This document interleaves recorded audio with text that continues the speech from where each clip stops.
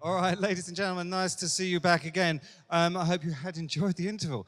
Right, we have a wonderful second half for you, followed by more music, more bar, more bookstall, more exhibitions, so lots to enjoy. Please welcome to the stage now, again with Kate Mossman, Viv Albertine.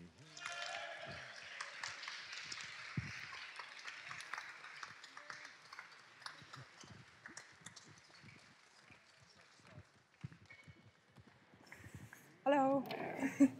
Is my mic still working? Yes, it is. Hi, Viv. How are you? No, I've just seen the yellow panel out there, which is all like the Sex Pistols, the Buzzcocks, you know. There's no mention of the female bands. Well, there is now. If you want to go around and have a look. What did you do? But yeah, I can't believe, you know, it's a fight that honestly never, ever ends. Yeah. It still seems to be... I'm only here for the money. And that's the same as before as well. You do see the, in a lot of the documentaries about punk, the women are always a little epilogue, aren't they? And women were in it too. Yeah, and women were the best thing about it. Yeah. They were the revolutionary thing about it, really. You know. I wanted to ask you that there's a fantastic line in your very brilliant book, which I just wanted to start with, because I think it should be a line for all young bands now to listen to. This is part of the kind of the maxim of punk, as far as you're concerned. It is unnecessary to add another band to the world if it isn't doing something different or better than bands that already exist. Yeah, that's what me and Sid said when we were standing at the back of a Sex Pistols concert in this Green on the Green in Islington. And we said there is absolutely no point in adding more fodder, ear fodder to the world, you know, or eye fodder in a way. You know, more ripped jeans, more leather jackets, more snarls, more, you know, 12-bar chord structures. And that's what we thought. But the Slits really followed it through, whereas, you know, bands like the Pistols and the Clash were still rock bands playing those rock formulas and, you know, sort of copying the whole way of moving and et cetera. So they had role models, we didn't. So, you know, not one Slit grew up thinking that one day I'm going to be in a band. You know, there was no miming in front of the mirror, posing about thinking, oh, where would a guitar look good on me for the Slits. So because we came with such fresh minds, because there were no girls we could follow that we thought of, that we didn't know of any anyway, I think, you know, we brought not only a really sort of fresh take, but we were much more rigorous than a lot of the boys as well, so in our songwriting, in our politics, etc. So when you were a teenager, you really didn't think it was an option to be in a group? I didn't think. It was like thinking of another dimension. I mean, I didn't even think of it.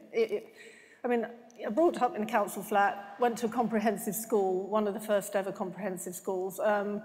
By then, I'd already been damaged by, you know, dysfunctional family, etc., etc. So by the time I was a teenager, I had sort of no self-worth, as most people who were gravitated towards punk didn't have any confidence, and were dysfunctional in some way or another, which has become more and more apparent as we've got older.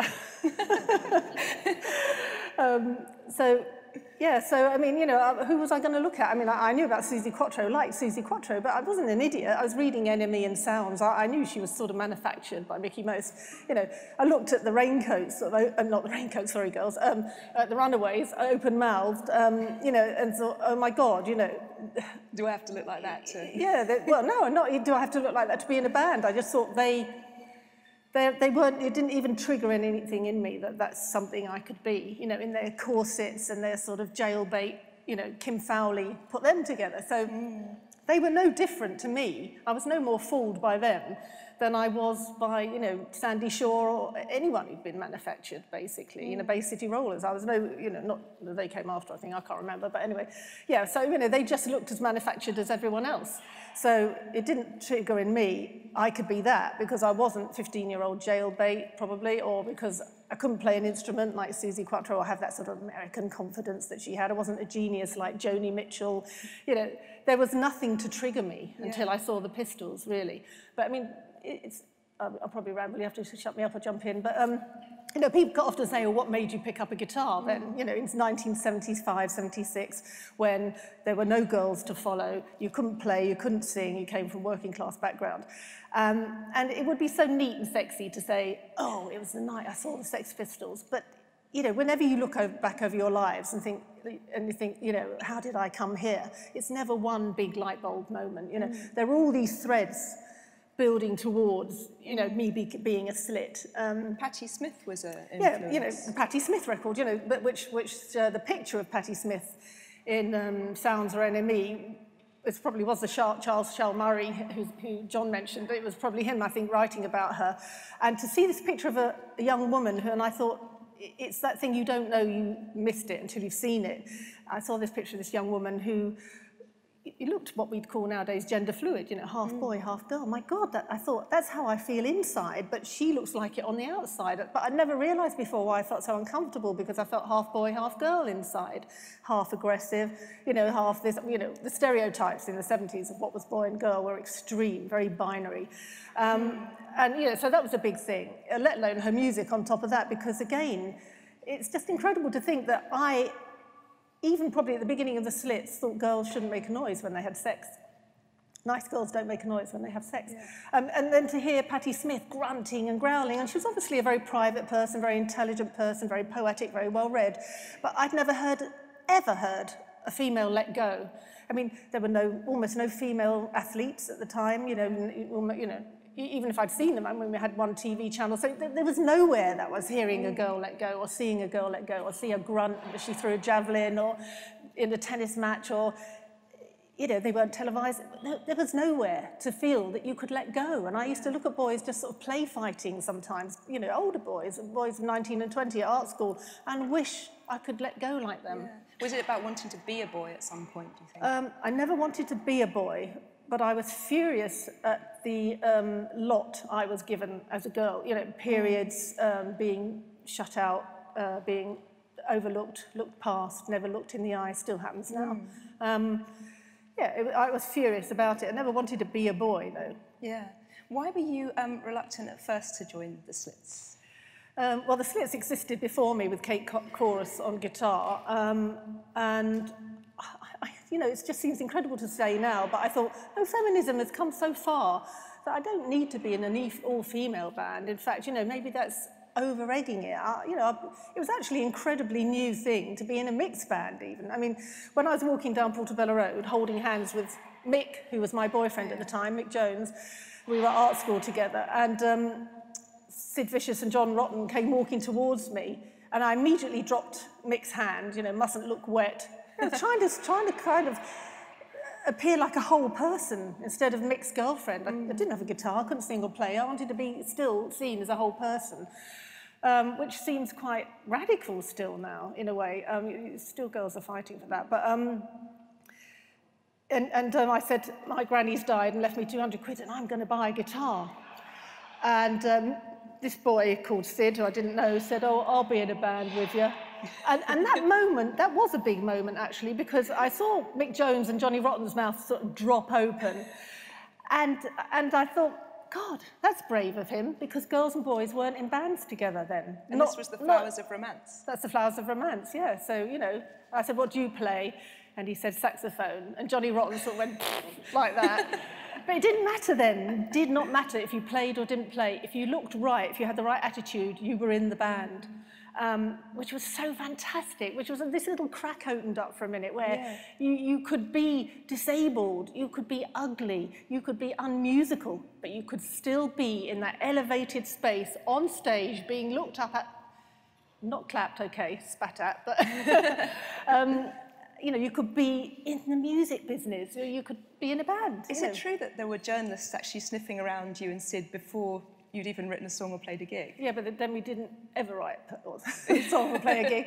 But yeah, we'd go around because we looked so extraordinary, and people come up into us in pubs and say, oh, when are you going to play a gig? What's your band called? And we say Flowers of Romance. Yeah, we'll let you know when it's, you know, maybe we'll give you an invite. You know, we never played a gig. And it's amazing we're still talking about that band that doesn't exist. And that is pure punk, I think, you know, 40 years later. Isn't it? Yeah, it's still being talked about as if it existed, you know. I got chucked out I mean, to be chucked out of a band that can't play anyway. Yeah, so that was gutting. That was the worst thing that ever happened to me for a very long time, to be chucked out, you know, to have sort of found your people and then be chucked out of that. But then I saw the Slits play in Harlesden. Loads of bands were playing that night, Clash, Buzzcocks, Subway Sect. But I went to see the Slits, who were on first, because they were girls. And I'd seen all the other bands, and I knew what they were about. And, you know, I got so blasé, I wouldn't even turn up at Clash gigs or Pistols gigs, because, you know, they were just mates and whatever. But I went to see the Slits, and not expecting anything at all. And I was absolutely, I don't know, elevated by them, because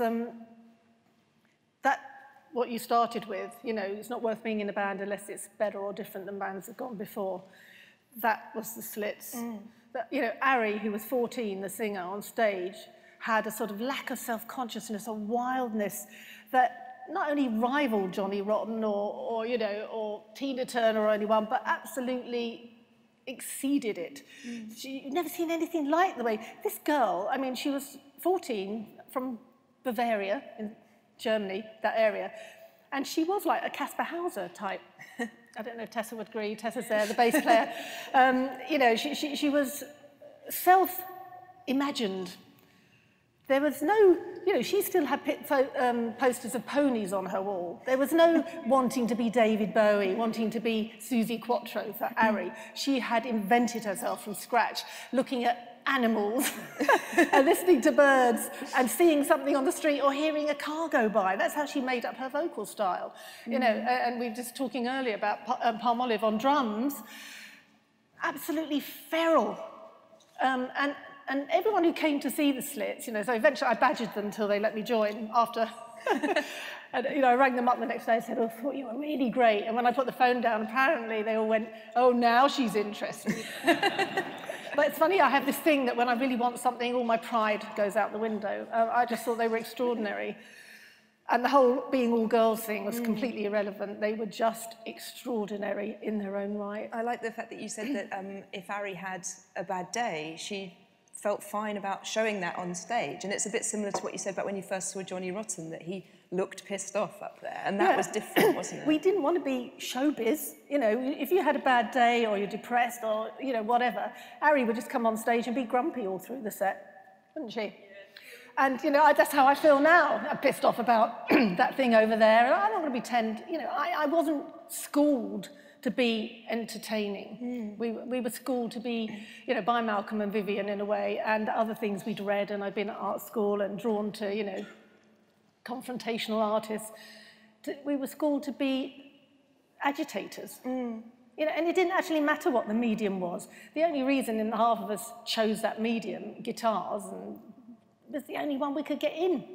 And it still is in some ways, but almost not, because it's become so upper middle class now. You know, the art's still just about, you can sneak in a different way without your degree and your, you know, your social standing, whatever. But then, for those 18 months, it really was a matter of get your foot in that door and don't be told no. There's a lovely moment where you describe a state of kind of physical confidence that you reached with the Slits, where you say you almost felt like you had fur on. Did I? Yeah, that you were kind of. It I wasn't am about pretty hairy. It wasn't about looking pretty necessarily or fashion or anything, but you felt sort of so strong in yourself. I do remember, and I still remember walking down the street thinking, I feel a bit like Patti Smith. I look on the outside how I feel on the inside. Confrontational, a bit angry, you know, a bit playing with my sexuality. It's nothing to do with prettiness or beauty or thinness or anything. It's just like I perfectly embody where my head is at on the outside. I mean, and almost nobody does that. Almost nobody dresses how they feel. Yeah. If they did, I would now have knives. How much was that galvanised, that feeling, by the kind of attitude you were getting from people coming up to you on the street? And because you were fighting a fight all the time with the Slits, weren't you? Oh my God, we're still recovering 40 years later. How did it galvanise? I don't know. I just feel that because we were four, we had a certain protection, and we felt we really had a mission. We weren't naive about it. We knew what we were doing. We knew we were fighting to change things for girls.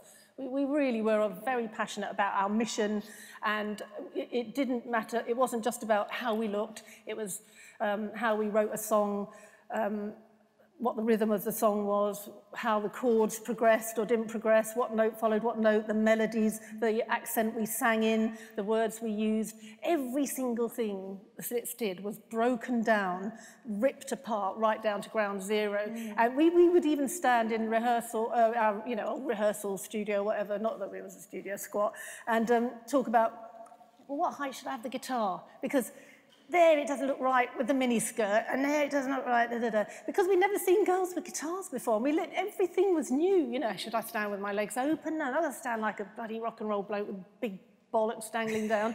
You know, what's a new way to stand that isn't macho? Or you know, so it was exhausting. You know, whereas other bands just went in and, you know, I'll just lower it 2 notches down or snarl, and I'll be like, you know, Scotty, what's it? Or I'll be like whoever. No, we were rewriting not musical history, but sort of pop history. Well, John was talking earlier about the violence being just a part of life at that point, and the Slits were very much on the receiving end of that. I mean, there's all sorts of misogynists who wouldn't actually knife. I mean, Ari was knifed, wasn't she? Ari was stabbed at least twice, yeah, in my presence. Why did that happen to the band? We were so, it was just very simply, we were just so incredibly threatening that it drove people to violence. And I suppose you threaten people, and if they don't feel powerful, or if they feel their power's being taken away, they turn to violence. I mean, that just still happens, you know, we're not that evolved. And to see a bunch of girls walking 4 abreast down the street, dressed partly in S&M gear that you've only got in a few magazines tucked at the bottom of your wardrobe, and then partly in old men's boots, and then partly with children's clothes on top of them, and then with this horrible sneer on their face, and as you walk by looking at them, they go, fuck off, and gob at you.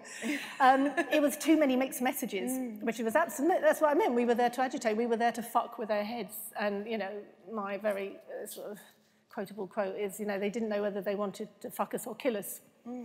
And mostly they wanted to kill us. And because they probably thought they couldn't fuck us because we were good fighters. Yeah. And when you joined the band, you actually felt, I want them to want to be us rather than want to fuck us. So it was a different kind of thing. I had spent my whole, you know, from probably age 11, looking at boys in bands, you know, looking at them to guide me. My junior school in Muswell Hill, the Kinks were like 5 years ahead of me. You know, I would think I'm following in the footsteps of the Kinks. Not that I was ever going to be in a band, but somewhere in my life, there was someone who'd made something different of themselves. And so, you know, from 11 onwards, I was trying to copy them. Well, not copy them, but, you know, copy bands, copy the way they looked, maybe the way they stood, this, that, or the other. Not as a musician, but just as someone who was living a more interesting life. Yes. And then I thought, when we made a band, I want boys to want to be us, not want to fuck us.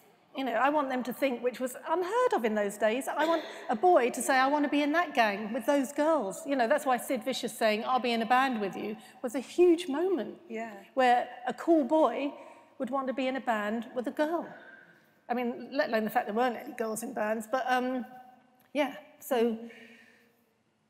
Yeah, I wanted them to copy us. We didn't want their sexuality. We didn't want to be wanked over or anything. We wanted them to want to be us, you know, which almost could only happen now, with gender fluidity and everything, you know, but to copy our clothes, to copy. We did have a whole gang who followed us from Liverpool, I know Hillary's here tonight, who turned into Frankie Goes to Hollywood and Big in Japan, a bunch of boys who did copy our hair and, you know, our clothes and everything, and did follow us around, you know, all over the country. And what kind of guys were they? They were beautiful. It was Paul Rutherford from Frankie Goes to Hollywood, and, you know, Budgie, who ended up being in our band for a bit. There was, you know, a lovely bunch of very very fluid, gender fluid boys.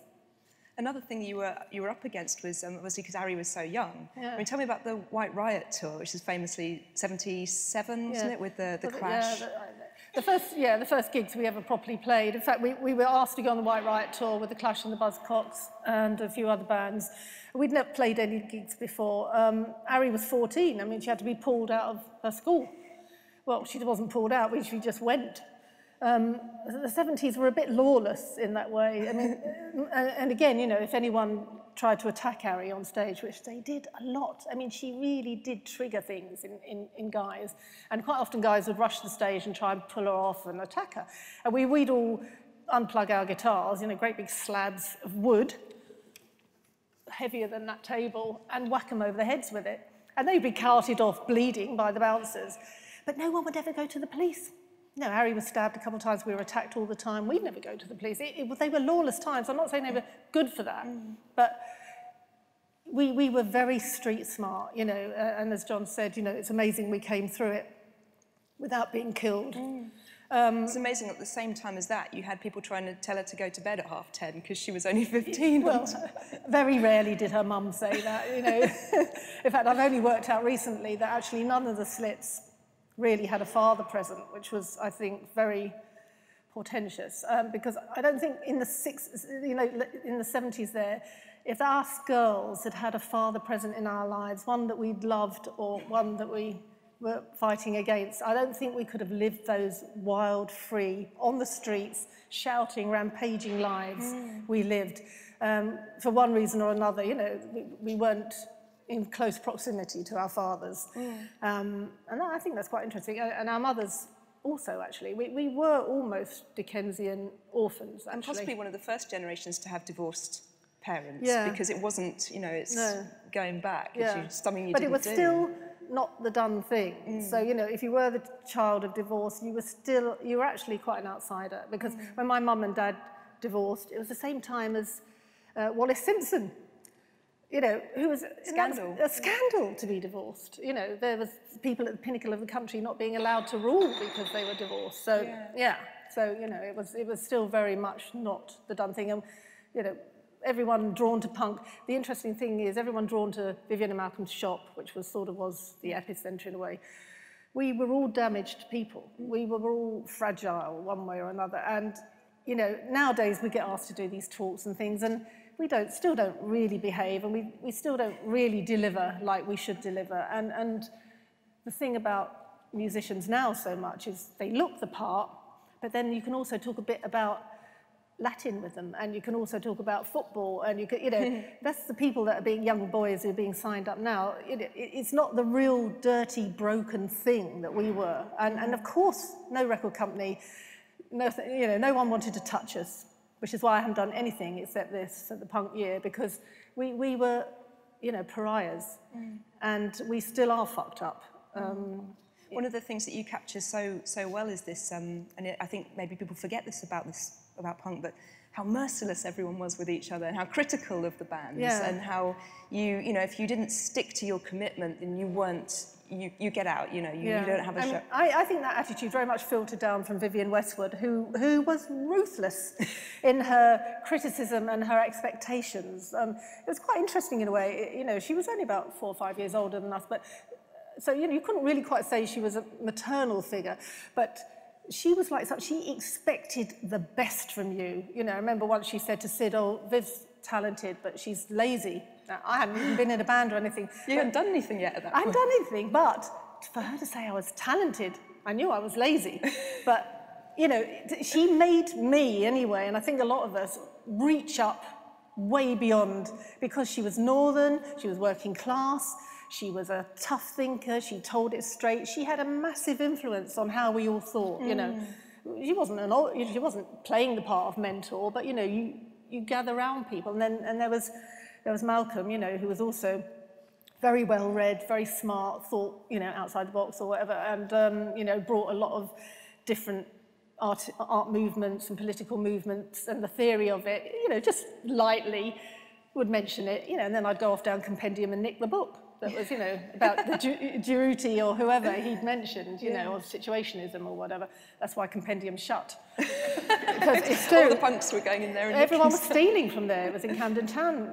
Yeah. Well, I've heard Johnny Rotten say before, you know, they were the adults. Was there that feeling, a bit like they were kind of parental? There was a bit of feeling they were the adults, but not uncool adults. And, you know, and other things like that, you never saw them hold hands. You saw no physical contact between Malcolm and Vivian at all. No one knew they had a child. I think he was locked in his room the whole time. Under the stairs. Yeah, Joe. But, yeah, you know, we sort of were greedy and hungry to sort of find people that we could be inspired by, because there was no TV, you know, they weren't in the papers. I mean, for me, the moment I saw Patti Smith, I was inspired. You know, the moment I saw Vivienne Westwood, I was inspired. Yeah. I was greedy to grab something.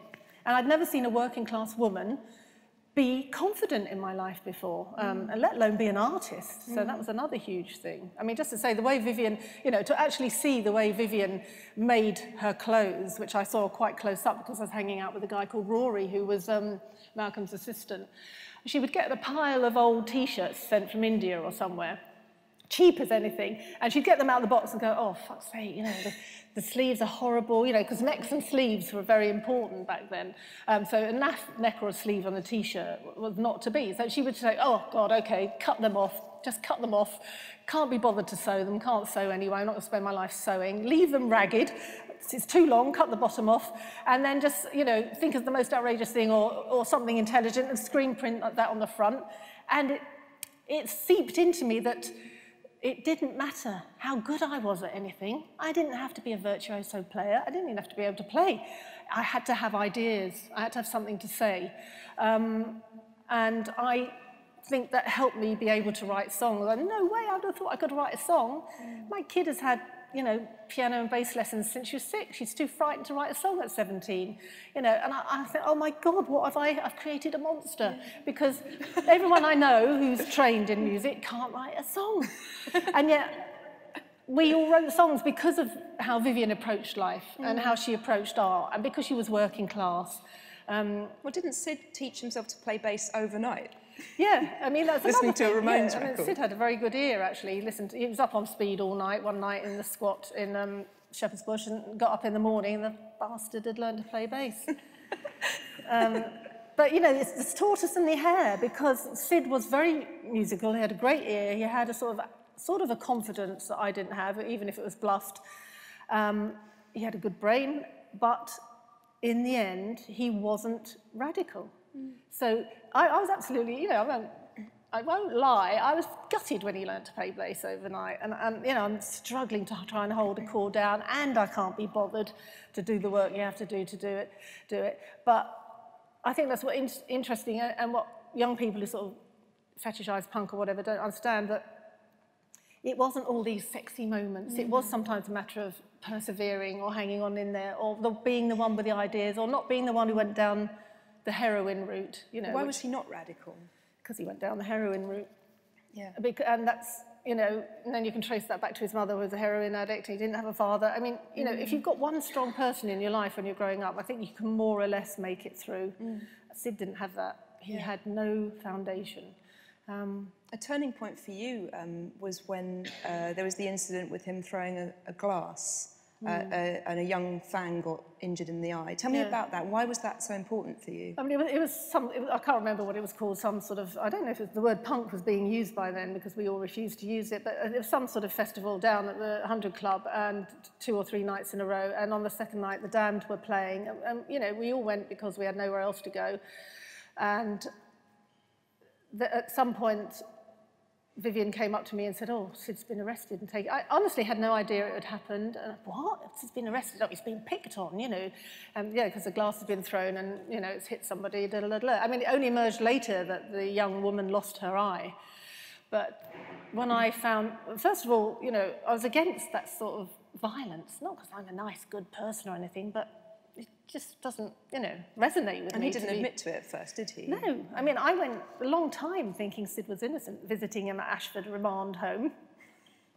Never seen him, you know, so broken. He was a changed person. I mean, maybe that's the moment that he broke, actually, in a way, because he had none of the confidence, none of the arrogance. It was gone. There was a little frightened boy sitting there who was terrified, absolutely terrified. Yeah, and, you know, not long after that, he joined the Pistols, and it was just downhill from there.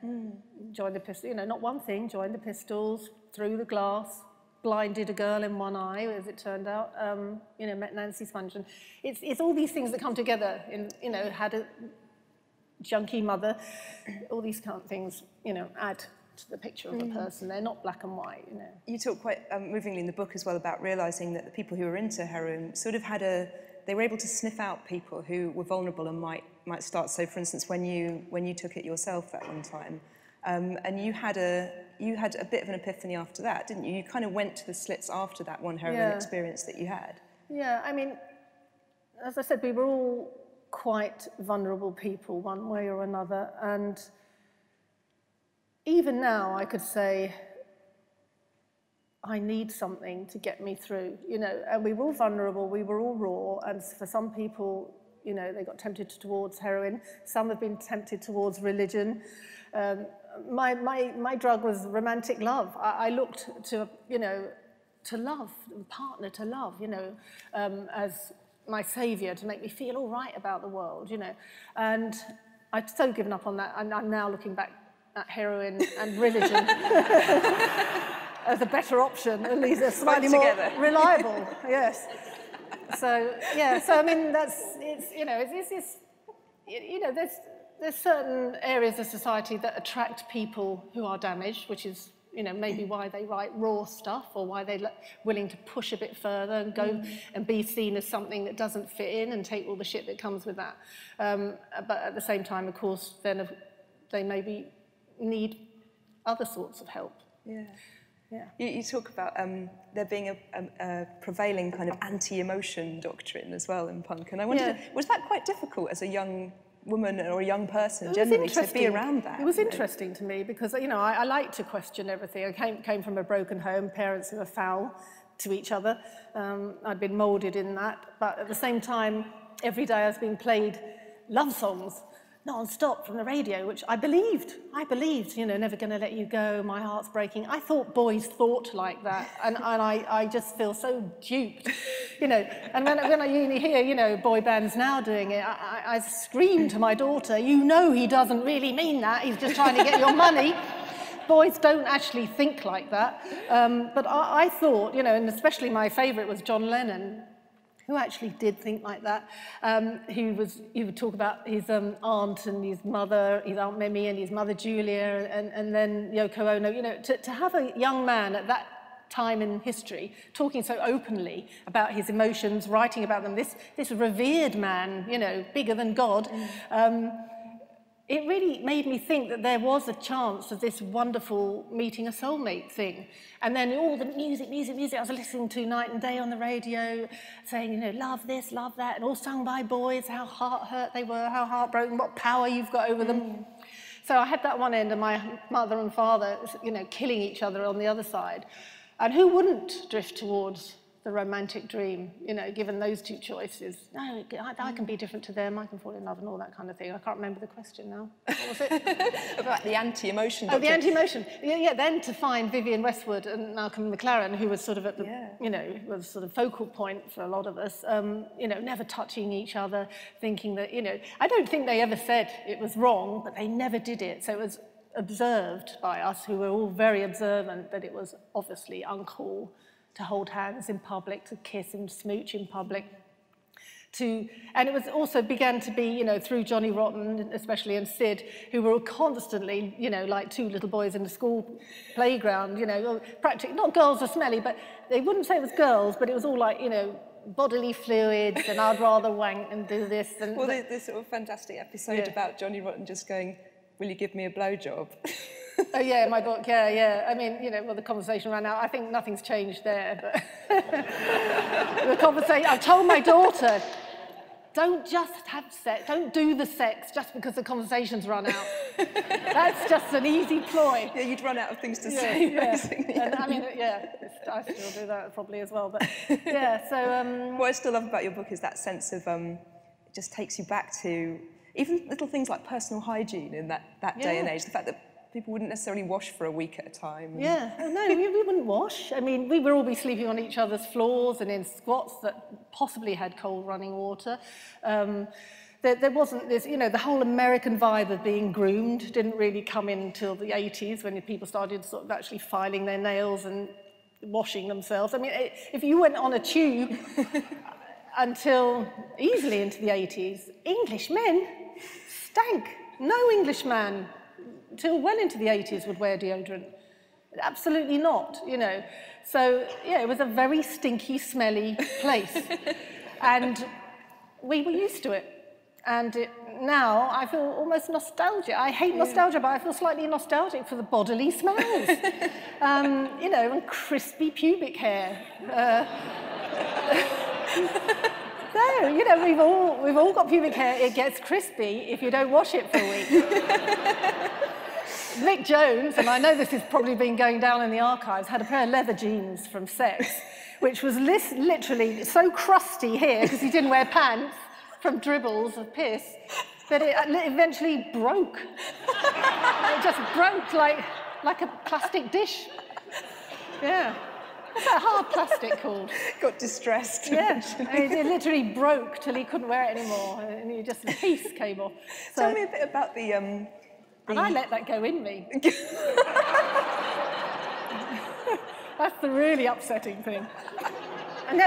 We weren't informed. We weren't told, make sure he washes it before it, you know. Anyway, we were dirty, but... There was nothing to compare it to.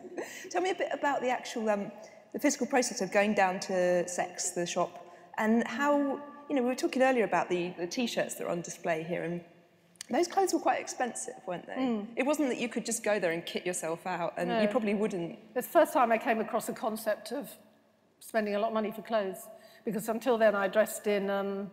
from jumble sales, which was okay because in the 60s was like a bit vintagey and you'd buy sort of 30s dresses or old things, you know, whatever and basically I always say, you know, Britain was a very binary country back then, and it does seem to be heading that way again, is that it was a matter of, you know, you had your school uniform and then what you wore on a Saturday. You know, you had your school shoes and plimsolls. There was two of everything. You had the Beatles or the Rolling Stones. You had ITV or BBC, if you were lucky. What was the question again? Yeah, so how much would you actually spend on a piece of... Oh, yeah, so we didn't spend money. The first thing I spent money on was Levi's, when I suddenly realised it actually mattered what the cut of your jeans. So Levi's was the first thing, and then the next thing was Vivienne Westwood's shop. And I would just get my grant, because I was at art school, go straight to the shop, buy 2 things, and then not eat for 3 months. Literally, you know, you can see pictures of, you know, sort of scabby-faced, grey, sunken thing, you know, and yeah, food was a real currency then. I mean, you know, we'd steal a bit, or we'd eat cornflakes every single day, or you'd eat around someone's house, or I just was hungry all the time.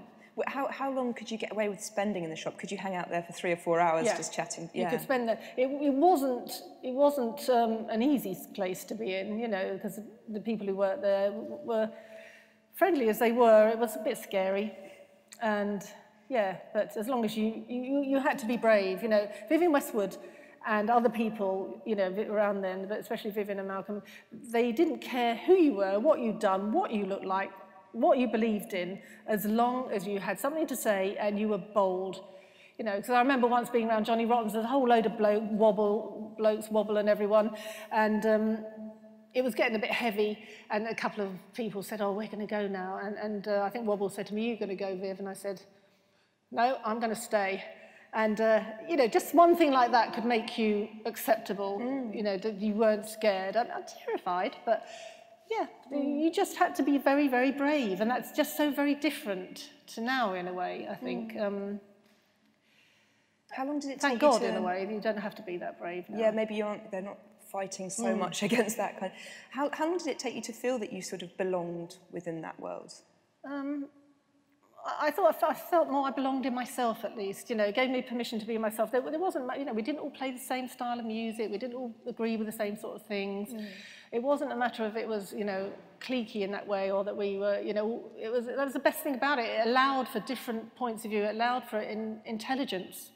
It was an intelligent grouping, a very loose grouping, and what was wonderful is it allowed me to feel like myself, but it only lasted about 18 months till it began to be co-opted by the media, and, you know, stupid bands copied it and were thought of as punks, and then, you know, things, it dissipated within 18 months, 2 years, it was gone, What were your memories of the boat day? Because we were talking to John earlier, he was actually very on different it. for John. for me and the people I was with, I mean, I'd already felt punk, or whatever it was called, was finished, but with the glass throwing and the violence of that night and the girl being blinded. But for Rob from Subway Sect, who I was with, and Vic and Nora, actually, I mean, none of us were allowed on the boat. No friends of the Pistols were allowed on the boat. I think they were allowed 2 friends each, and the rest was all long, hairy, you know, Virgin record company people and journalists. So it was, in our eyes, a complete and utter sellout. And we went up onto London Bridge, and as it came over, Vic threw an old hoarding down onto the boat. I mean, it was also thoughtless, and got arrested, and, you know, we ended up at the police station and all that. And then we ended up at Nora's later, and I didn't know there was a budding romance going on between Nora and John Rotten, but he came there later, and he was very unhappy with it as well. Because they hadn't wanted to do it, apparently. I don't know. I can't remember, but I just remember he was not happy. And so from our point of view, it was absolutely, this is Malcolm has gone too far. He's sold his soul to the devil, and it's shit, it's fucked. You at that point were going out with Rob from the Subway Sect you were with, and didn't he feel as well that was the day that was the end for him. Yeah. What was so special about the Subway Sect? What's so special? I mean, what was so special? I don't know. They were just good. They were just good. They were pure. They were intelligent. What they wrote about, you know, they were raw, but they weren't just cliched. Everything they did was thoughtful, and they were so. They had school trousers and a school jumper on. I mean, they had no clothes. They were just unpretentious. They were great. They were the real thing. In a way, it shows, you know, the many different ways in which you could be punk, that you could be exactly. Rob from the Subway Sect and still be crucial to it. Yeah, I mean, you could be polystyrene, you could be Susie Sue, you could be Ian Drury, you know. Well, what do you think? I was talking to John earlier about the idea of the sort of misconceptions that people have about this very short, sharp period in history. What do you feel that you wish could you wish you could correct people about? I don't know. I think they know now it was hard. I think a few more balanced things have been written. I mean, the Slits were very written out, completely written out. Most of the females were written out, except Susie, because she was so photogenic. And the songs were sort of poppy. But, you know, I think the Slits very much, and I know Ari died thinking the Slits got written out of history, and she would have liked to have seen, you know, how we have been sort of rediscovered, and I feel we've been rediscovered by the young via the internet, who sort of, you know, assiduously sort of trace things back and realise it sort of started with the Slits. You know, the female side especially of things. They've maybe followed the female, you know, or even Kurt Cobain saying about the Slits or whatever. So I feel like, yeah, we've got our place in history back.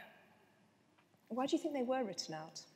I think literally people who were writing, most people who were writing at the time, and certainly DJs on the radio, where we would never be allowed, we were banned from all radio stations, they couldn't see us for fear. You know, you can't see through fear, whereas young men now, going through the internet, we're not frightening, we're not challenging anymore, you know, partly because they probably think we're dead anyway, but, you know, we're at the end of the line, you know, we're at the end of a cable. It's not threatening now. Although I still manage to threaten men. Really? Yes. At my age. Why? Because sometimes you pick on the wrong middle-aged woman. And guys on buses don't know that. Do you feel that anger is part of your life, the way it was very back much. then? You know, I really like that John called his last book Anger is an Energy, because that's all some of us had. We didn't have anyone saying, go on, dear, you're good, you can do that, or get 3 A's at A-level, or you'll be great at uni. We didn't have anything except fury and anger to motivate us, a lot of us. That's all we had. And I think I'm really still running on that. I've, you know, sent to secondary modern school, you know, overlooked as a girl all the time, you know, constantly failing. That's what I wanted to that's probably what I would sort of readdress is, you know, people say, oh, you know, they tell your CV when they introduce you, oh, here's Viv, she's done this, that, and the other. And I wanted to, in my book, write the alternative CV, which was actually failure, failure, failure, crap, crap, crap, insecurity, you know, put down, not believing in myself, because that is my real CV, not the few little moments where I managed to get through a gap and sort of make something. So, yeah, I can't remember now. Sorry, I keep forgetting. I go off on tangents. The idea of being able to preserve that, and you've managed to preserve that anger all the way through. The anger, so yeah. I've still got it. I mean, my daughter, who's 17, says to me, "Oh, God, Mum, anger's so old-fashioned." And, you know, she would almost see anger as if I'm being a bit like a teacher. Instead of seeing it as something raw, because I've come from a, you know, housing estate, et cetera, and been expected nothing of all my life, because she has no concept of that, she thinks anger is just what teachers do to you. Like scolding. Yeah. So if I say to someone, "You talk once more through my fucking gig, I'll bottle you," she thinks I'm being teacherish. And instead of seeing how absolutely radical it is for a middle-aged woman with a Telecaster to say that to a bunch of guys. So, yeah, but I mean, she'll eventually, because the thing the young don't really have is an overview.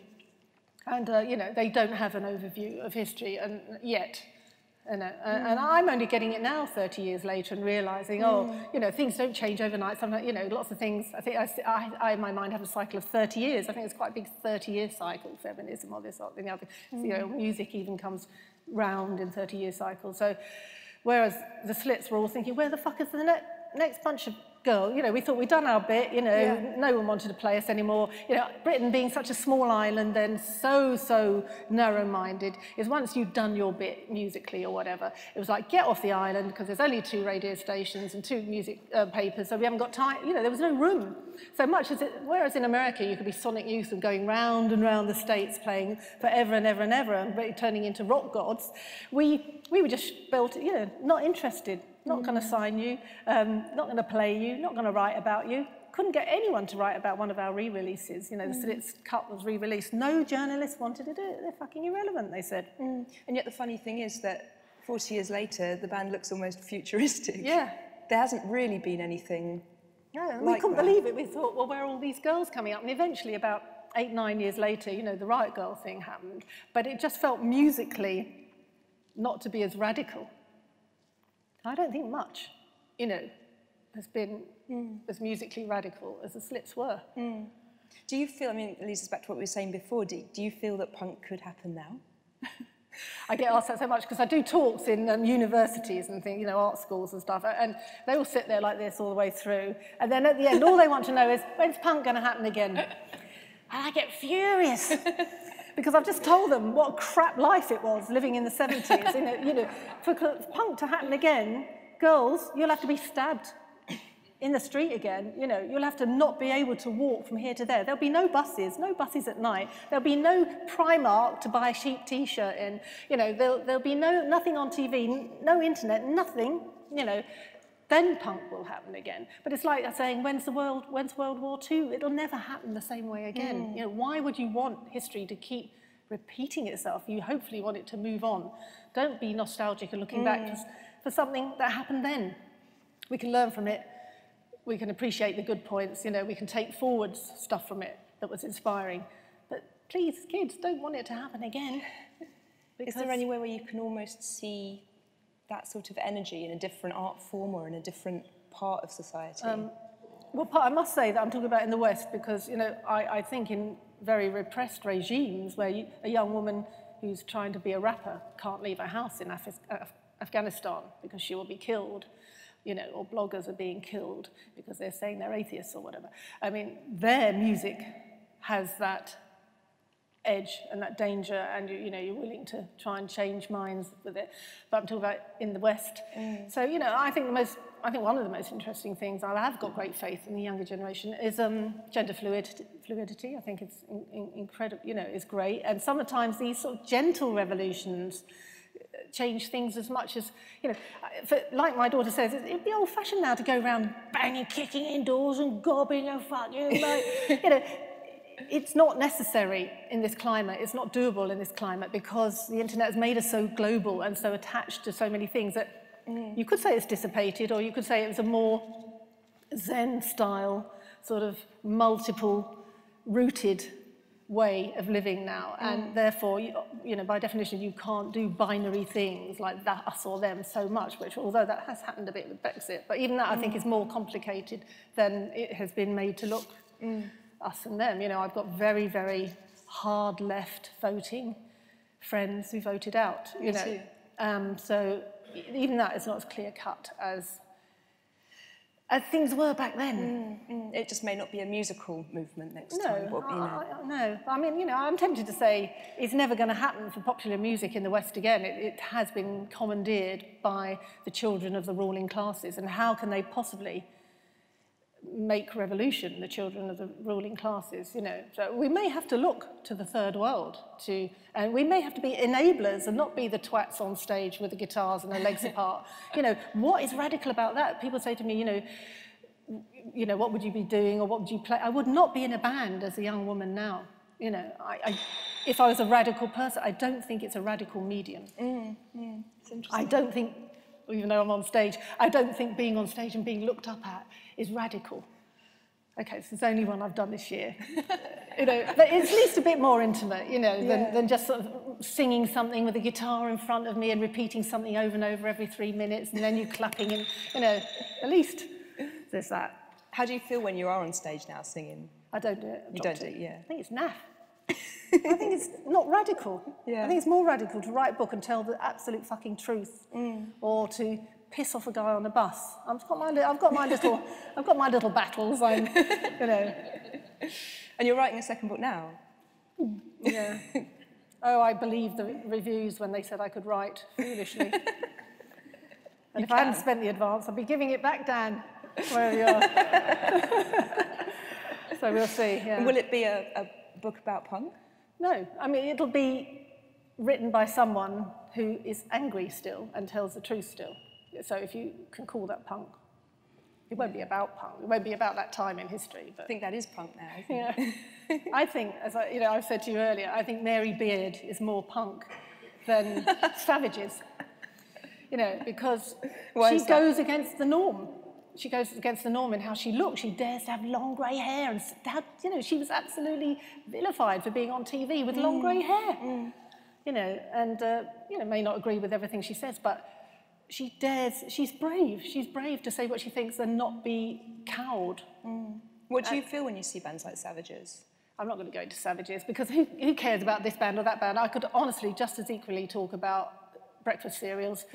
You know, what do you think about the new organic? Well, it's actually got too much sugar in it, and you know, I wouldn't touch Sugar Puffs or any of those. And anyway, they're made by conglomerates. I don't want to pull out bands really, but I'm just saying Savages and Mary Beard because I think people need to reframe what they think is radical. And Savages are great, and they're a great band. And, you know, as are, actually, most kids can write really good music now. They've had so much practice. They've seen so much on the internet. They know how to write a good tune and how to do harmonies and how to make it rough and how to add this and that. But how many people know how to be fucking different and stand out and go against the norm? At the risk of being nostalgic, which I know is something you don't like, I was wondering if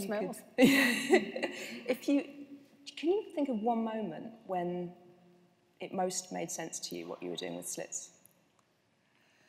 I don't know. I mean, there's a few moments. That moment walking down the street, feeling like my outside matched my inside was pretty huge. And then we played Alexandra Palace, which is where I was brought up. I mean, I spent all my childhood kicking around Alexandra Palace at night, you know, again, amazingly not attacked, nothing to do. And then to be on that slope of grass with thousands of people, I think it was a Rock Against Racism gig, playing to my hometown as a girl who'd never, ever conceived of being in a band or holding a guitar.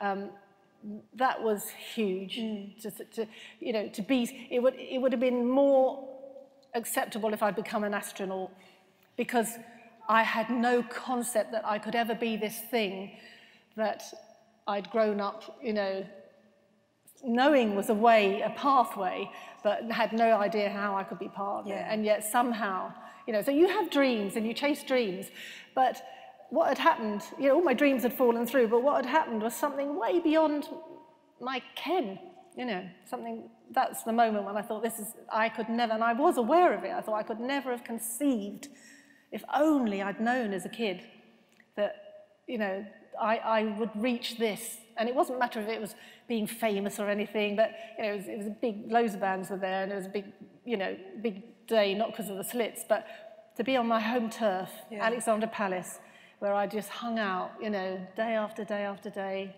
And having come back as something different, really. Well, I've come back as a guitarist. I mean, it was extraordinary in a band. Not just as a guitarist, but in a band. Yeah. Yeah. I mean, it's very hard to explain how extraordinary. You did a good job there. That vision was, yeah. And Thank you so much. Okay. It's fantastic. We're going to do some questions now. I just had them waving at me.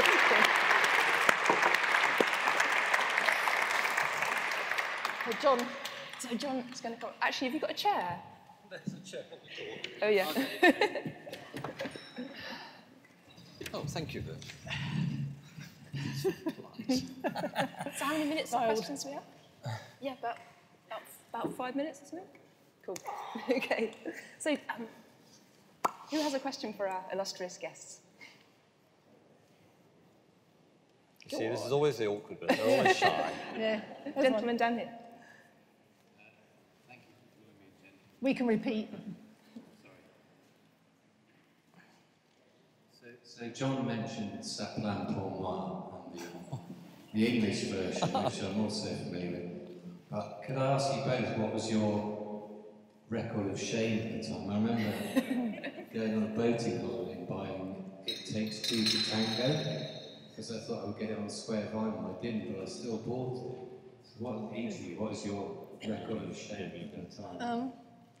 Well, I remember Mick Jones saying to me in the squat, you know, what do you think is the best record that has been released this year? And when you think Patti Smith and the Ramones and the Pistols had all been released that year, I said, This Will Be by Natalie Cole. And I was shamed for that. So I still love that song, though. Well, there you go, you see. Yes, But you weren't allowed to like those sort of things. But I suppose mine was Magic Fly by Space, or was it Space by Magic Fly? I always forget it, which is a Euro disco record, and it was synthetic, and then I still like it now, so. yeah. So, question for Viv. I heard that Through the Grapevine is, in my humble opinion, probably the greatest cover that has ever been recorded. And I was just wondering what it was about that song that made you guys choose it and then make such a successful cover version of it. I think we just sort of stumbled across it. I know, I mean, we knew it. I mean, I loved it. And I remember I loved the video that went with it, because it's a very sort of unusual video. It had a black woman sort of dancing into a fisheye lens, seeing it on top of the pop. So, you know, it was just one of the ones we covered out of the 3 or 4. But it got better and better live, as I remember. So I can't remember if Chris Blackwell or someone suggested, because I think they wanted that to be our A-side of our record, and we said, no, we're not going to do a cover, we're not going to compromise. So it was a double A-side. So that's sort of how it came about. And, you know, I felt a bit shy I personally felt a bit shy about covering what I thought was one of the best records, and still do, of all time. A bit embarrassed about it, but I can't believe that over the years it's played in a lot of dances and discos, and you know, I think it is good. And I remember, you know, us being very conscious when we couldn't afford horns, you know, to do grapevine, so we did it with our voices, grapevine, grapevine, and we made sure that we sang in our normal register, because girls used to sing in very high breathy voices then. You know, another thing we were very strict about, the girls' and boys' voices, you know, at that age, aren't that different, that we all have to sing up here, you know, all the time. So we always used to say to each other, imagine you're shouting across a playground at a mate. You'd say, oi, Tess! You don't go, Tess! Hey, please, come over here! You know, which is how girls sang then, and still do, a lot of them. But so that's sort of partly how it came about, yeah. Thank you. Thank you. Anyone else? Lady at the front here.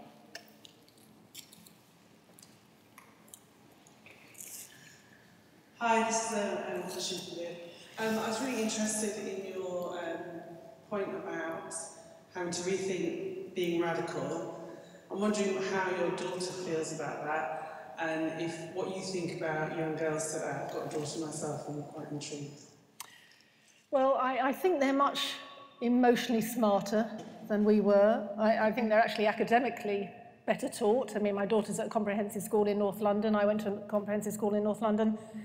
And, you know, even comprehensive school education is just leagues ahead. And, you know, the praise they get and the encouragement they get is leagues ahead of what we got. So I think they've got a lot to process, you know, what with that and sort of being fairly growing up at the beginning of the internet. I think they've got a lot to process. And I don't think you can expect a young generation to be too outgoing whilst so much is incoming, really. And I just think they need time. I don't know, what do you think, John, about I agree, young? I think you're entirely right, yes. Yeah. So, you know, I think, and they're, you know, maybe they don't want to be stars so much, not the smart ones, you know, maybe they don't mind, you know, going to Calais and helping. Maybe they see that as radical, you know, and I think if you're in a privileged position, that's what you should be doing. You should be enabling and helping, and that is more radical, you know. Or be even wanting to, you know, compared to when I left school, I had no options. I thought, well, I can either be a teacher or a policewoman, a primary school teacher or a policewoman. My daughter thinks, oh, I don't want to be an architect, you know, I don't want to be a doctor, God no, oh God no, I hate science. But there's no thought that she can't be those things. She's actually got, you know, in those 40 years, the difference in choices young women have got, even though, you know, you may say they don't seem radical, they've got so many choices. So yeah, and that's quite radical in itself, that she could be a scientist, you know. She knows of female lawyers. I knew of nothing like that, no women who did anything like that. So, you know, that's radical, really, to have the choice, and let's see what they do with it in their own time, you know. Great. Gentleman down here. This question for both of you, actually.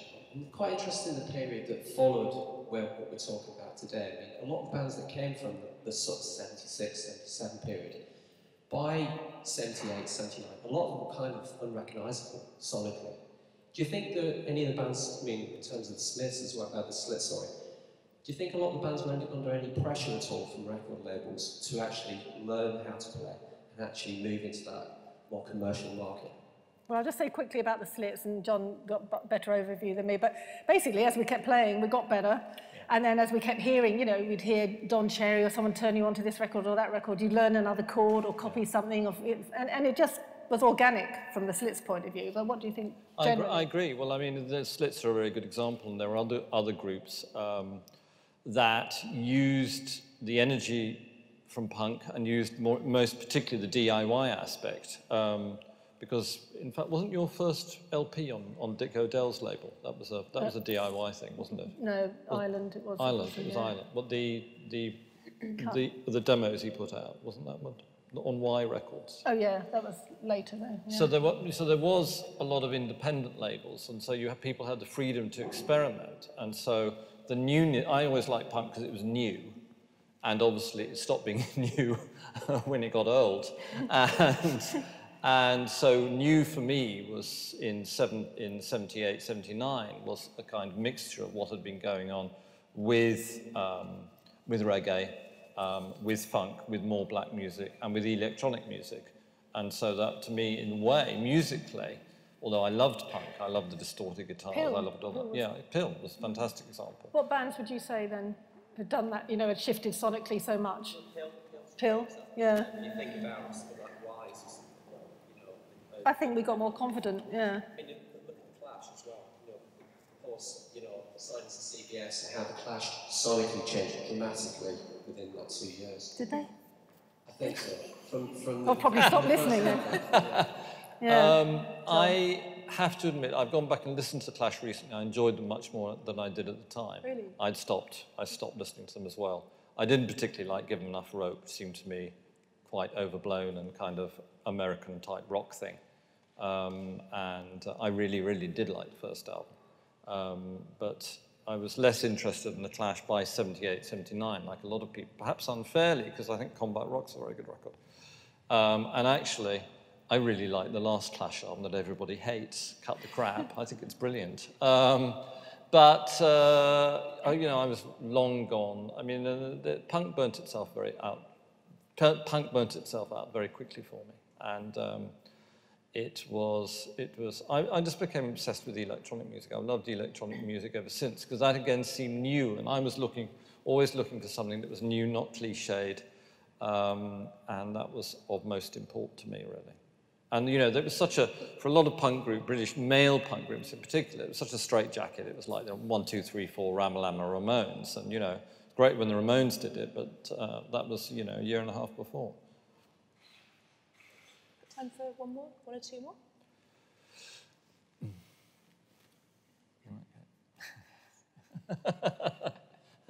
This is a question for both of you, really. When I look back at my childhood and thinking about punk rock, which massively formed me as a person, every band you've mentioned massively formed me as a person. As I'm older, I can contextualise culturally most of the individual players, to my own satisfaction, rightly or wrongly. I can contextualise culturally most of the individual players within punk rock. I mean, I've come down to the conclusion that everything that fascinated me about the Sex Pistols, for instance, probably came through Malcolm and Vivian. The records of the Sex Pistols, exciting as they are fairly traditional to my mind, other than John Lydon. Now, the one person that I can't contextualise in punk rock, you can see where the Clash come from, you can see where the Damned came from, and I was wondering whether either of you could account culturally or contextualise where John Lydon came from.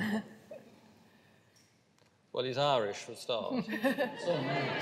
So am I. My father's Irish. I'm getting an Irish passport, thanks. Thanks, Dad. I've only just remembered this because he only lived in Ireland for a year. I think Lydon was the wild card in the Sex Pistols. And I mean, I don't think it's fair to say that the Sex Pistols were entirely Malcolm and Vivian. I think they all put towards it. And, you know, I think Glenn was a great songwriter, great bass player, and an arranger. He was the arranger of the group, and after he left, the Sex Pistols didn't really have songs. They had barrages, which bodies, Bells of the Gas, etc., which were something different, but they weren't the songs that Glenn helped to write. I think Lydon had the ability to channel everything. For that period, he had the ability to channel quite deep things, possibly unconsciously. He had the ability to turn what was going on in the society into incredible lyrics and then front them out in an extraordinary way. And for that, he deserves eternal credit. Viv? I agree, yeah. But let's not deify, you know, the whole time was very against fetishizing, deifying certain people. You know, it really was about, we can all do it, one way or another. We've all got a story to tell, you know, there's no need to sort of laud anyone, really. I wouldn't deify Lydon. I think that he's turned into a fool myself.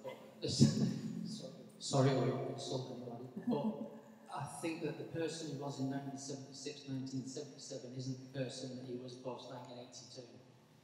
Well, let's not get into you know. Oh, it's not personal. Yeah. It leads on to another question, and I was wondering whether. That's enough, isn't it? On that, that's enough on that subject. Just gonna have one more, I think. Strict mummy. Scolding teacher. Oh, you could be Prime Minister. Yeah. Any more questions?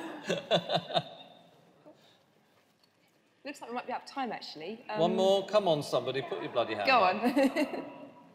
We got one Oh, here. yeah. Lady over here. I'm curious, like, because, you know, the whole internet thing, and like you were saying, like, you read about music before you listen to it. But I was just curious, do you get that same feeling? You know, when you hear a song for the first time, you're like, oh wow, that's amazing. Do you guys still get that feeling when you hear new music? Do you still get that feeling when you hear new music? Yeah, occasionally. Excitement. That excitement or that well of... Yeah, I love John? music. You know, people are always making good music. Yeah, new genres of music. New genres, do you? Yeah, I like, you know, modern electronic music, whatever it is. I personally can't bear any music. I like records to sound as though they were made in 2016. I hate. One of the reasons I hate modern rock music, it all sounds old. Old, yeah. Honestly, I don't know what's happened to me. I think I'm post-traumatic stress syndrome, but I can almost not bear to hear any music. I have Radio 4 on all through the night, and I can't, if any music comes on, I'll quickly change it to Radio 4 Extra or the World Service. I'm absolutely, you know, I've become super sensitive to it. Why is that, do you think? Partly I don't want to think, which is my own problem, which I won't go into now, but as I said, we are all quite damaged people from those times. I don't like to think, and you know, music without lyrics can make me too reflective, which is all right during the day, but not at night. But the other thing is, do I want someone who hasn't thought a lot about what they're saying ranting in my head anymore? You know, repeating every 1 minute a phrase, which is, you know, just ripped off from a phrase that's been ripped off from a phrase, which is not thought about, it's not interesting, it's not going to teach me anything. So it's not that I don't really like music, but I can't stand the whole concept of the laziness of it, because I was, as we've all just said, I was mentored and formed in a time when you were rigorous about what you said. And if it was going to go out on a radio, or you were going to put it out there. Eh? Hip-hop and grime. Yeah, but I'm too old for that. Yeah, grime, I must admit, grime is great. Kano, yeah. But well, I think they were offended, but I don't think it was thought about. Whether they thought it was thoughtless or not, at least it was thought about. Yeah, but movement, who cares? It's something's movement. Be suspicious. We weren't a movement. We weren't a movement. I'm suspicious. You know, we didn't want to be called punk. We didn't want to be all lumped together. We were individuals who were allowed to be individuals, you know. So, yeah, I do agree. I think grime, if we're going to go into music, is the most interesting thing. But I don't think, you know, and I know there's clubs in Croydon and South London where they're not allowed to play grime, and they're not allowed to have grime nights, you know, where music is actually, the police have banned it. So, yeah, there are moments, grime and pockets. Radio 4 as the two things. Yeah, yeah, you know, just now, you know, and it's not actually so much against new genres, but just that I am a bit burnt out, and I completely come clean about that. But, you know, and whatever your discipline, if you're a scientist or whatever, you're going to be very, very strict about what you accept, you know. And if I was a scientist, I would be reading, you know, pamphlets and magazines and saying that's a load of rubbish, no, that's not good, and no, they haven't been rigorous in their testing. So that's partly because I've, you know, that's the punk discipline. That's my punk discipline, yeah. So I won't take any shoddiness. And it's shoddy, a lot of it. I do like electronic, and you know, I like that a lot of women play it as well. Yeah. Electronic music and glitch, and I do like that. I was very turned on by Layla's stuff. You know, she's great. But you know, who cares? Who cares about this or that? Let's be a bit more sort of, rather than pick this name and pick that name, and no room for shoddiness, people. Yeah. You know, it goes back to the first thing you said. If it's not going to be better or different than what went before, that was our maxim. Then don't do it. Yeah, discipline, rigor, and disgust. Yeah, that's something that we could say doesn't really get understood about how rigorous and how hard we worked in those times when there were no buses and no telephones and no, you know, to organise a rehearsal took a week, you know, and if someone didn't turn up, you couldn't call them, you know. And yet we made something that is still being talked about 40 years later. The rigour is what has kept it relevant. Fantastic. Thanks, everyone. Thank you so much, Viv and John. And I'm sure you've all read their brilliant books, but if you haven't, read them and read all the other books they write as well. Signing in the shop. And thank you so much for coming, and I hope you've enjoyed it as much as I have. It's a fascinating wealth of topics we've had there. Thanks for coming.